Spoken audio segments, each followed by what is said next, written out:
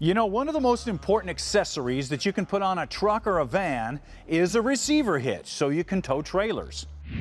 But one thing that's always been a problem with the receiver hitch is dealing with the pin and cotter pin that holds them in place.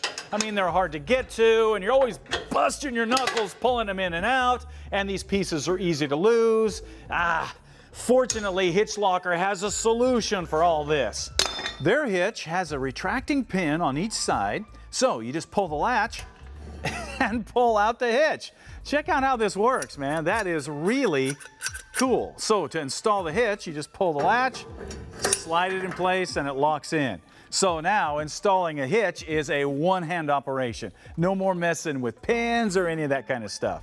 Now, I know you're looking at this going, yeah, but what about strength? Well, let's take a look inside.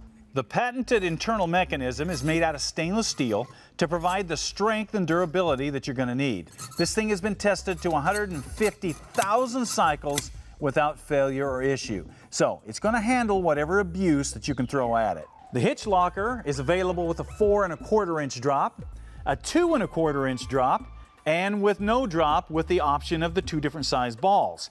Now this has a unique center push that allows you to change the ball in just a matter of seconds. So if you're tired of messing with the old rusty pin in your hitch, you are ready for a Hitch-Locker.